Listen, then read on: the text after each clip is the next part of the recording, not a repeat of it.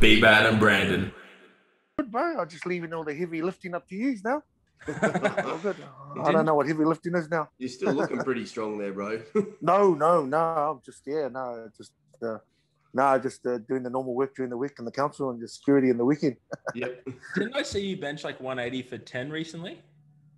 Oh, mate, that's all I can do at the moment. I can't squat or deadlift, but yeah. Mate, I wouldn't mind. Yeah. I mean, if you just, that's all I'm doing, mate.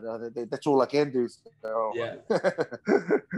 But before we get into it, I would like to welcome you to the Platform Podcast. It's an absolute honor to have a very special guest. For those who would have listened by now, they would know that voice, being Odell Manuel. Welcome. No, thank you, guys.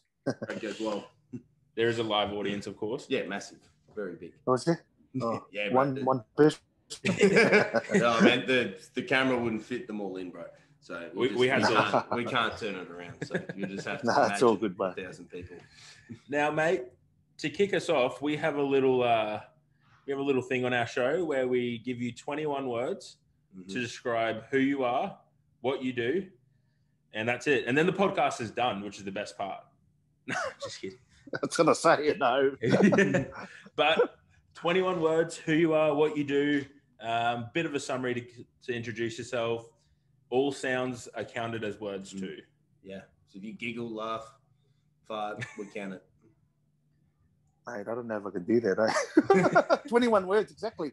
Yeah. Look, to give you an insight, one of your good friends, Luke Poley, was terrible at it. So. Oh, I'll be even worse. I don't know. And he's pretty. All right, brother. 21 words and go. Man, I'm New Zealand, obviously. Just resided in Australia due to financial reasons, and that's 20 already. Yeah? That's about 21. Oh, sorry, mate. Never mind, bro. Yeah, no, I'm out. Yeah, right. That'll do. I'm sure there's a lot more to you, so though, bro, from what I know. I'll take the trophy for the worst one, 21 words trophy. Yeah. Oh, sorry, bro. You can put it against all your other trophies that you have. Oh, no. My daughter's got those now. Oh, really? She's claimed them, yeah. Even though they're pretty sharp, so stay away from them. But, yeah, she's claimed those. Oh, that's awesome. That's pretty good. Which one's your favourite trophy, bro? The Pro. Well, the big dog one was good, but the Pro was always the real close to my heart ones. You know, they were always really good. Marcos and Emed, they did awesome. Those guys. You know, I wouldn't be who I am if it wasn't for them. That gave me the opportunity. You know, it's all good. Thank you. Absolutely. Now, what I find interesting is that you started a lot lighter in a very different sport of being the National Rugby League. Tell us about that. What have you always played league, or because you're obviously from New Zealand and rugby union and the All Blacks being the most profound sport over there? How did you find league? Well, league is what I started off with. Of course, you know, everybody plays rugby back home, but my old man got me to the dark side and played league. And, I started at 7. So even though there's a lot of people playing rugby back in New Zealand, you know, there's a big following in league too. Obviously not as good as Australians. It shows why you got World Cups and all that. But anyway, I started when I was 7 and just went through the grades, just like everybody else. I wasn't a natural rugby league player. I know I made top footy later, but just, I wasn't, it didn't come second nature to me, just like a lot of other boys back home. But yeah, I've always been reasonably anything to do with as we find out later with powerlifting, I was always pretty good in anything to do with strength and all that, but endurance, no. I was no good. Now, I was looking at a few stats beforehand. You actually played on the wing. Yeah, I actually did. That was when I was probably 100 kg lighter. But I used to play. I wouldn't say I was super fast, but I was a lot faster than I was now. But, How fast could you run the 100 back then? Oh no! I wasn't a 10-second man. I think I was 11 second at my best. But that was when I was only about I think I was about 95. Yep. Nothing like Jonah. Jonah was about 120 and he was doing 10-9. So not as freakish as him. But, So going through the grades, like, was it a tough process? Like, obviously, New Zealand's got a really good selection of rugby league, rugby union players. Did you find it, because obviously you started your career with the New Zealand Warriors, and I think it was in 1999. Was it tough to secure that spot? Yeah, I think in the lower grades, I think even, a lot actually watching the junior grades now over here, because my son plays here, a lot of the boys back home are actually a lot bigger than, like start off a lot bigger. Obviously later on they become champions. Well, I'm not saying they are champions when they begin, but like a lot of the island boys back home are quite big at a young age. Yep. It was quite intimidating going through. I know a lot of people up here in Rockhampton think I'm big, but I'm only small due to compared to the boys back home. I was always one of the smaller ones. But Jesus, it was always really intimidating. And a lot of the island boys like Tongan and Samoan, they get naturalised. They come over from the islands, and then and that's there. And then we get a lot of those big fellas came through the grades. It was always compulsory, like religion. You had to bring your passport because a lot of the guys look like 6 or 7 years older than they look. Oh, really? So you had, before you played the game, you had to rock up and prove some ID. No, sir, I am 16. Yeah. Well, I think there was a guy down in Melbourne, not some Kiwi guy, the little fellow. He was. He looked like he was 18, but he was in under 10s. Yep. And then that's when they down in Melbourne. I think they've changed it to weight groups instead of age. Yep.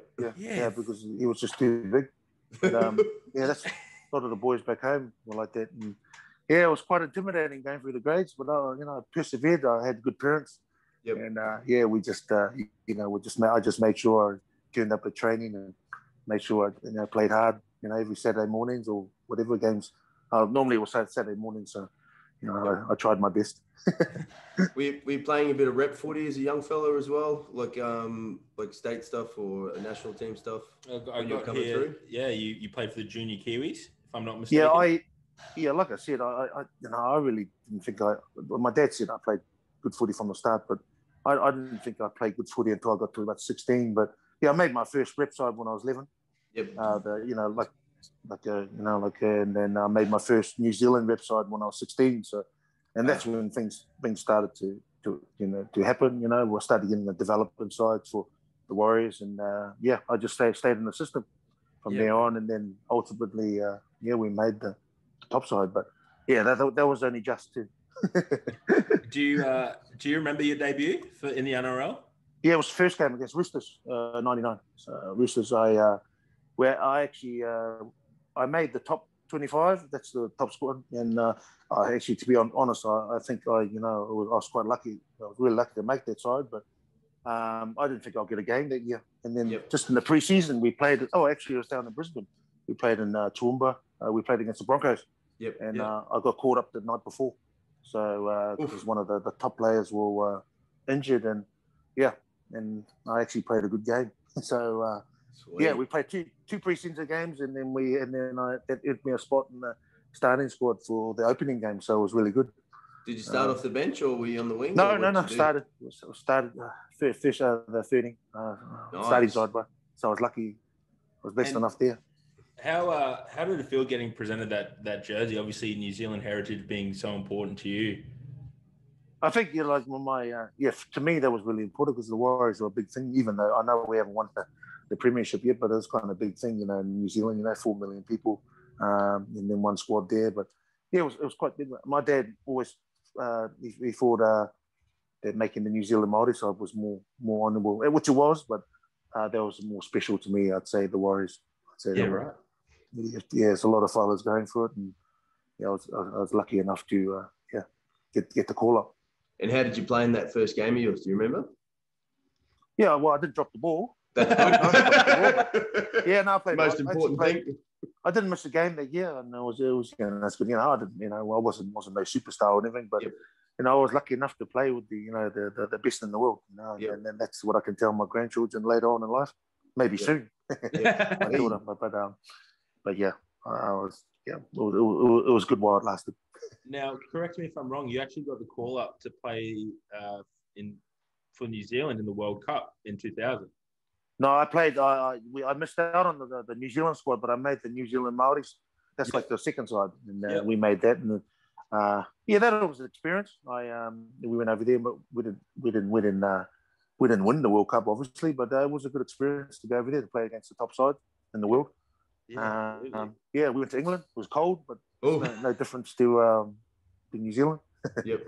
But it looked the same as New Zealand too. But it was snowing at the time we went over there. So we live in Auckland. It doesn't snow, only south, but.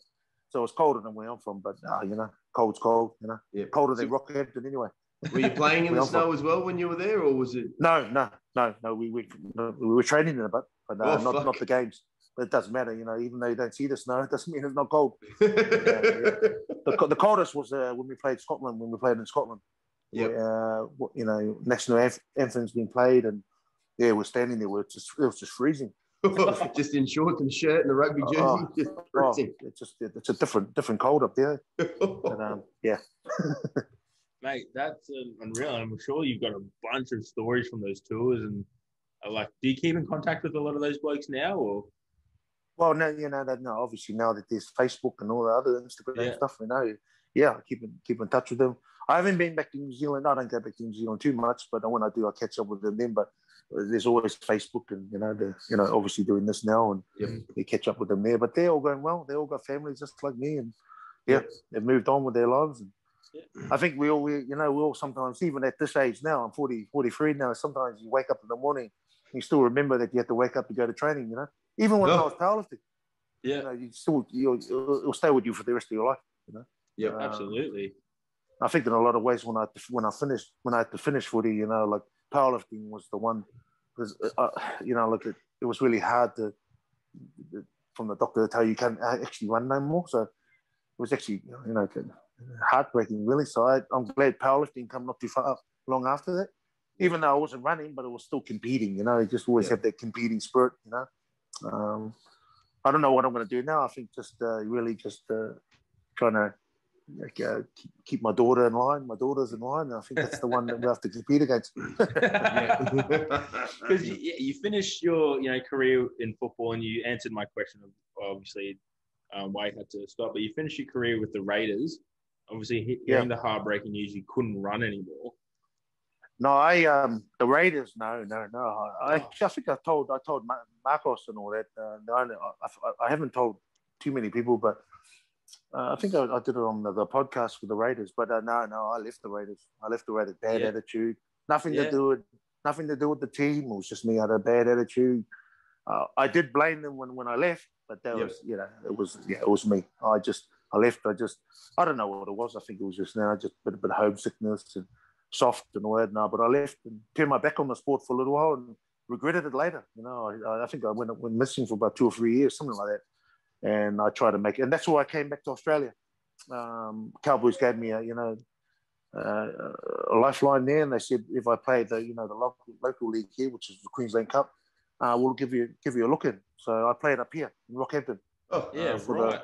And that's why I come here. That's the reason why I come here, and I only played 6 games, and that's when I got diagnosed with osteoarthritis in my knee. So that ended my days of running, which I probably didn't like running, but. Yep. I miss it now. Yeah. It takes obviously in hindsight a strong man to look back and go, as you said before, like at first you blamed the Raiders, but now you can see that it was your own doing. And it's my doing. That's what happens. When you put 100% into it. Like, don't get me wrong. When I did powerlifting, and that's what I always said. If I get another chance, if God give me another chance, I'll make sure I give it 100%. That's why I took powerlifting very seriously, because. How I just walked away from league and just trying to find a fit in a way like to redeem myself. And that's what happened. I probably didn't eat correctly. In powerlifting too, but just didn't. I wasn't a professional, and we had everything, in front of us. If you want to go see a nutritionist, and free of charge, I always said to my boy, boy, he's only 8 now. I said, if you get that chance, make sure you give it 100%. Because there's always there, everybody willing to help you, and that professional realm. Yeah. Were you always lifting a bit of weights when you were playing league? Would you say you were quite strong back then as well before you switched over to powerlifting? Yeah, but not with the knowledge of powerlifting technique. yeah, no, like I was always like reasonable strong, but not obviously bad technique with bench and lifting your butt up and all that. But no, yeah, I was always reasonable there, always good at wrestling, all that stuff. Yep. We always did a lot of wrestling in the league, and I always used to pin people early. But I noticed if you anything over 1 minute, I'm gone. But I always used to pin people pretty early, pretty good. And I think that's why powerlifting come in. I was really good, you know. It's just a one-off thing. Fast. And I think that's why we didn't go with quite well in powerlifting. But yeah, I was always reasonably, you know, all right in the weights. But I was actually glad the Australians taught me how to do the proper squat technique and bench and deadlift. And how do you find powerlifting after finishing up league? No, it was by mistake, mate. No, because I always, well, not by mistake. Not by mistake. I was just after I finished league, I just kept on going to going to the gym, as you would, you know, like. You always got to keep on training no matter what. As I'm still training now, but not as heavy. But I was still training then, and a lot of the local powerlifters there said, "Oh, you should do a bit of power," because they saw what I was lifting, and they said you should do a powerlifting comp. And I said, "Oh, you reckon?" And then I just trained for about a couple of months for it, and I just did my first novice comp, and I ended up beating them. The guys who've been doing. Do you remember your numbers from the first novice comp?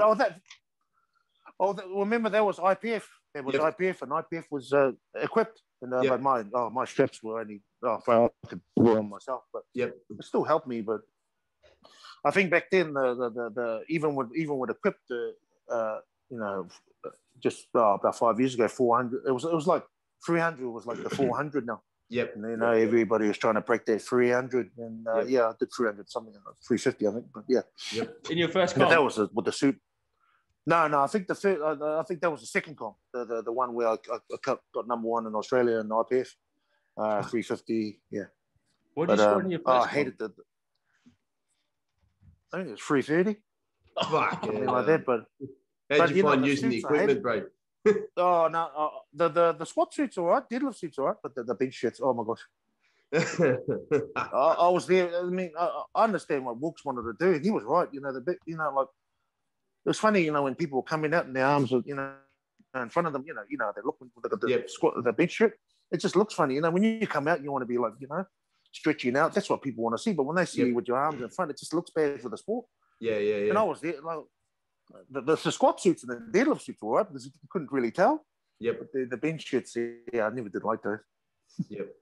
But yeah, they were really. Do you remember your total from that second comp where you got number one in Australia? I think it was 900. Yeah, 900, something like that. Yeah, just 900. I think something like that. You know, yeah. But it was really good, you know. Like, when did you discover, I guess, raw lifting? No, when my knee, I actually left. I actually got banned from IPF, and I come back later. But I got banned for the pre-workout. I got 3 months. Yeah, I justified everything. You know, normally you get, I think you get 3 years or some 2 years, but I got 3 months because I got justified. Yeah, I was in a pre-work. I don't know what, but and then what happened? I think my knee played up again. I couldn't walk again for about, I don't know what happened, and that was the early stages, and it just played up, and I went missing for a little while, and that's when Marcos gave me a ring. And he told me to come on. I said, are you allowed to still knee wraps? Because of my knee, and then the rest is history. I just went and did my first one with him, and then I stayed with him. Yep, he was good. Was that the first? Marcos was that the first pro raw? No, I think it was second. I think. I'm too sure, but I know. I think Wayne and them did the one before that, Wayne Howlett and all that. But it was really good. You know, it was really good. Family affair with and everybody. All the competitors were good. Yep. It's just something I'll never forget. I'll miss everybody.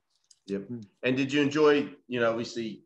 Coming from a high-level sporting background, is powerlifting was super enjoyable to be able to keep that competitive aspect up and keep training, keep going to the gym? That was important for you? Always enjoyed that leading into the comp. I always enjoyed the mind games and all that because it reminded me of footy. Yep. Obviously, everybody's nervous, but I actually thrived off that. Now, don't get me wrong, away from powerlifting, I stressed out and I panicked and all that, but in powerlifting, it was different. Leading in, I actually could handle the pressure. Yep. I actually thrived of it. Maybe it's my God gift, you know. Maybe that's what God gave to me. But you know, I loved it leading, especially the big dogs. The first big dogs I did, was 2018 with Luke. That was the best. I loved it. Just loved that rivalry. Even you know, a bit of like a bit of banter.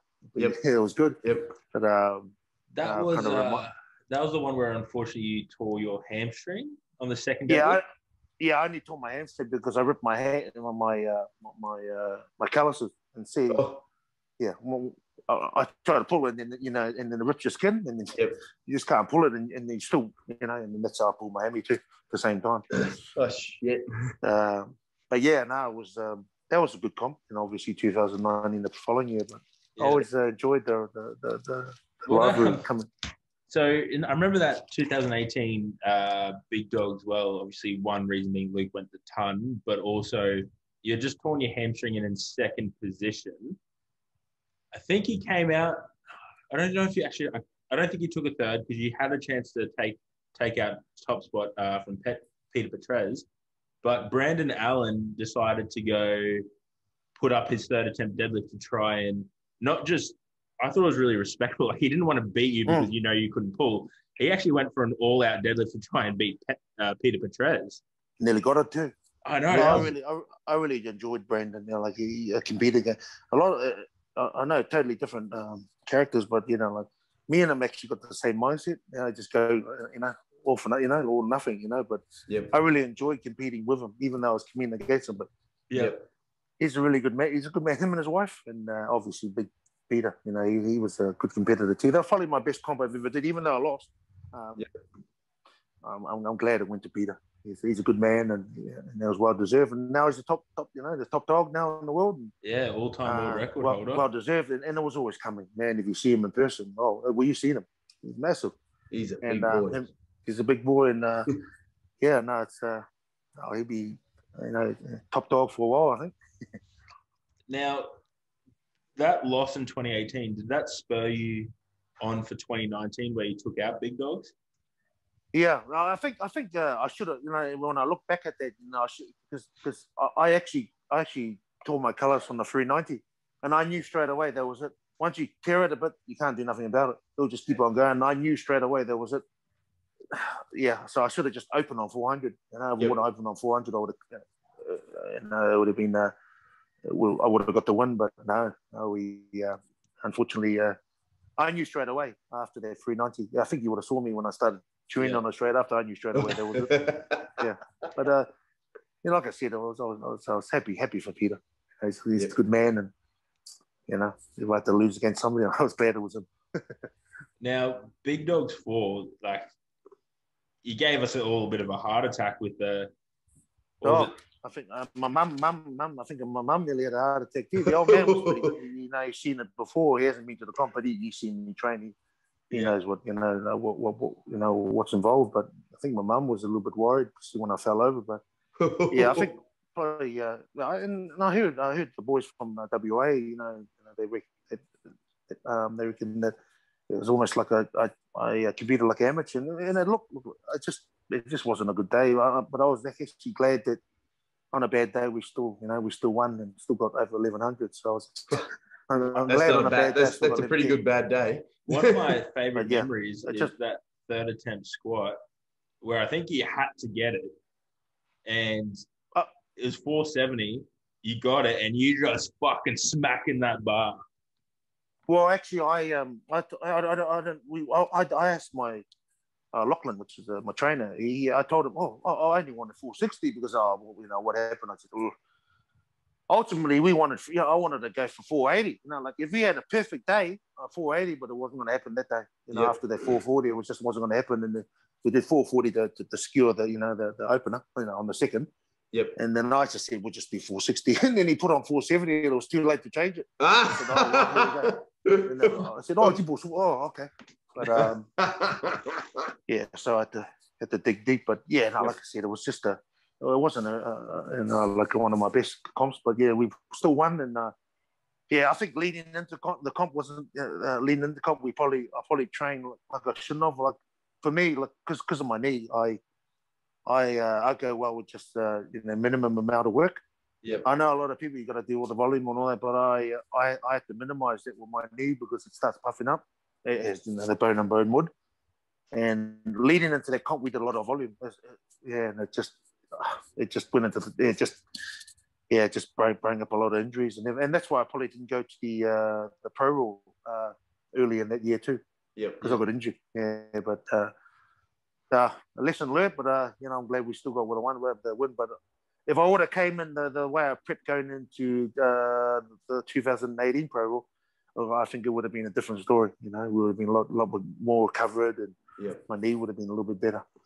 Is there a reason you changed your tactics into that 2019? Well, I thought more.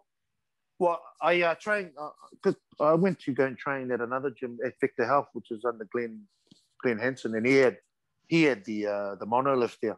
Yeah. And I thought, I'll go there, and he's got a bit of experience. Actually got a lot of experience. I thought I'll just try his way, just a higher volume. But I think that actually worked against him. No, nothing on him. But that was my call. But I just thought we'll just try it this time. But no, it didn't. Yeah, ended up being unsuccessful. But like I said, you still got 11-10, so we'll take that away. We'll take that away.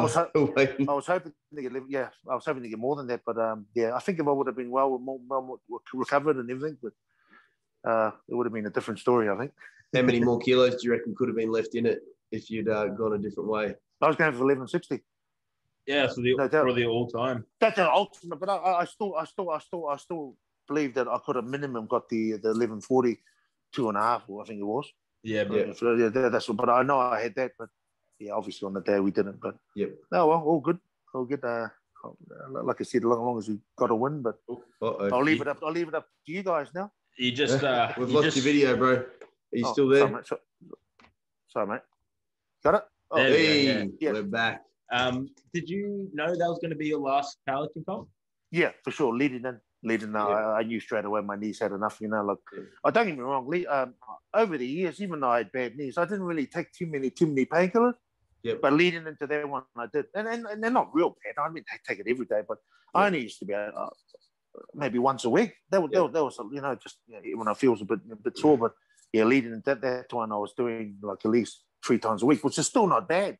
I plan on what the doctor said I was allowed, but I just didn't like it. There's a reason why it's hurting. And if you're trying to disguise, trying to disguise what's really there, there's gonna have problems. Yeah. But I already knew my knees had enough. But I tell you this, guys, if I had good knees, I would have still been going now because I still muscle wise all right, but it's just the joints. Just can't. I can still deadlift. I just can't squat no more only because it's just bone and bone. But I can feel that the muscles are still good, but just the knees. Give me your knees, please. Oh, trust me, you don't want mine either, mate. Did it make that training run a bit emotional for you, knowing that it was going to be the last crack at it? Yeah, it did, because I think I did my last video leading in, before that, and I only just realised that was my last training video I was going to put up where speaking them. Actually, I don't think anybody saw it, but I got a little bit emotional there because it's been a long journey. Yep. And I was really grateful that I come across some awesome people, like yourself and Marcos and Emad and everybody here in Rockhampton, good sponsors and awesome sponsors. Yep. Now that I do security now, it's a lot of I don't hardly even get in trouble because a lot of them I know a lot of these guys, and these guys know who I am through powerlifting, not through league. Yep. And it actually makes my job a lot easier, but. So, it hasn't gone in vain, all the work that's been done. A lot of the young fellows look up to me, at the nightclubs.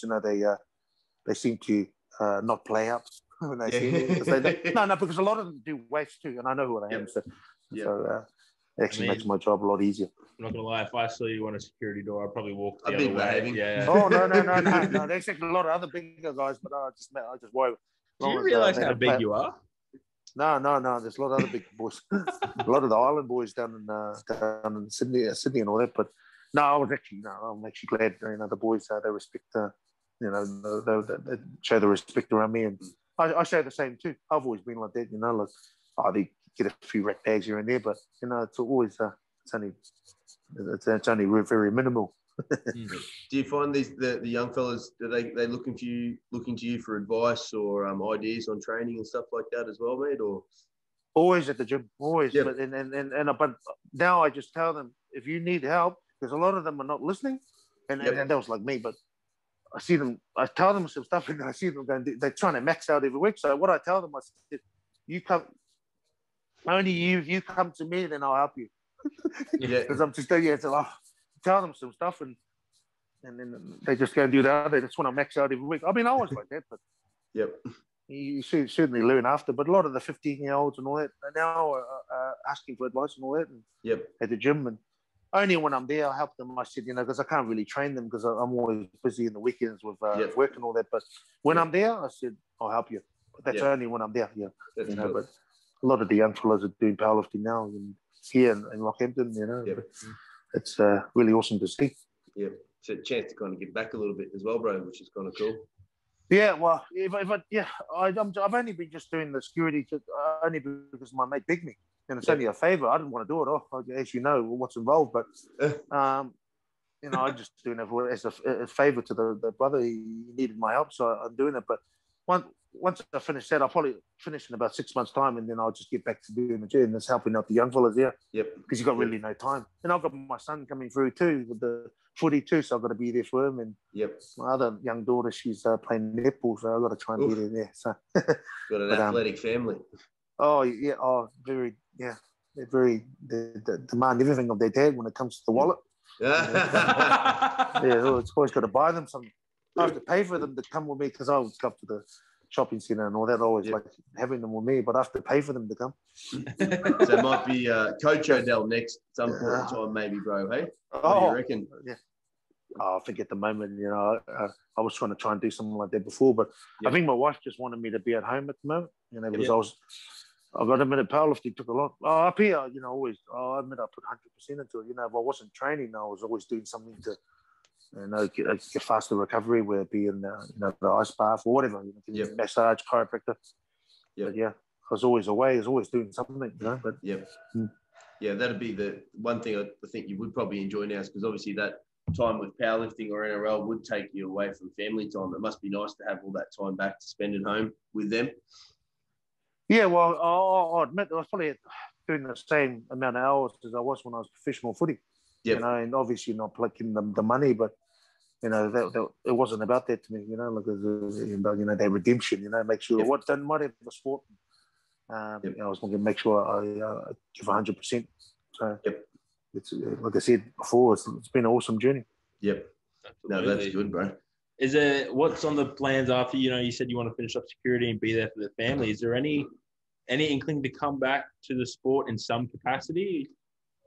Oh, I might help a couple of if the wife lets me. I might help a couple of young fellas up here, assist them in their competitions. I think some of them want to go to Mackay soon, but there's one up in Mackay. Not too sure when it is, but I probably missed that one. But maybe later on when I finish the security, I'll probably help here and there. But then I've got my boy too. He's got his footy too, so. Got to take care of them, otherwise the wife will give me a bash. Give me the bash. But do you enjoy going along and watching him play footy as well? Must be cool seeing him doing that. Yeah, well, he plays union. Oh, no. I want him to get into league, but it's my wife. She's a union fanatic, so hopefully you'll see the light later and play league. A little bit of natural talent in there. It's been passed down from you to him, is it? Oh, well, I think he's a lot fitter than me, even when I was running, but I think he's like his mum because my wife's quite, she's a natural runner herself. So hopefully he's got her endurance.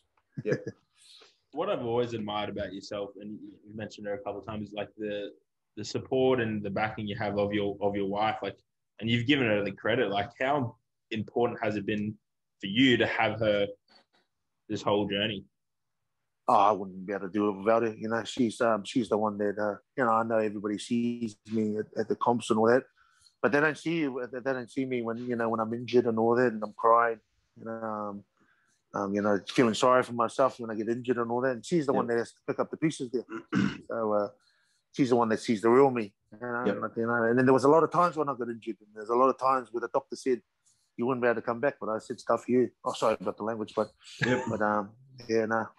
I was always in that area. I was quite cocky, but we, even though I think Brandon Allen's got the same injury that I had in the quad, and he's just coming back. I told him it took me about 2 years, but I think it took me about a year to recover from it, but just mentally, I just couldn't get back, But it took about 2 years to get back, and I think you helped me with that too, Brandon. Going into the pro rule, I remember that. Yes, Pro rule X was number 10. That's right. And that was one where you helped me, and I was truly grateful, my brother. Going into that was probably the one that I held quite special too. That one, I think nobody really expected me to, even place, but we ended up coming first. So I knew I would, but I didn't tell nobody. I had something, but I thought I'll keep it quiet. I knew Valad was coming.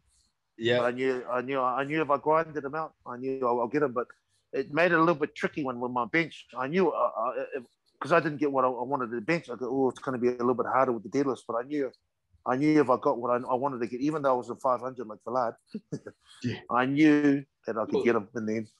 I remember you walking off. I think it was 440 your second attempt, and you looked at me, and I was coaching at the time, and I said 460, and you just nodded. I think it was 460 because that was the no. We got I think it was 460, 440 the last one. Yeah, right. No, we went 400. I think we got 400, 430 or something. Yeah. It was an all-time squat record. Australian. Yeah. All-time squat record. Yeah. I remember. That. We I think the second deadlift, I think I got the record back again because Alex had it. Big Alex, and then I think my wife ran on, and hugged me and all that. So the last one, the 405, was just a bonus. I just thought we'll just finish it off, but we had already come to, and we got our goal. And but I was always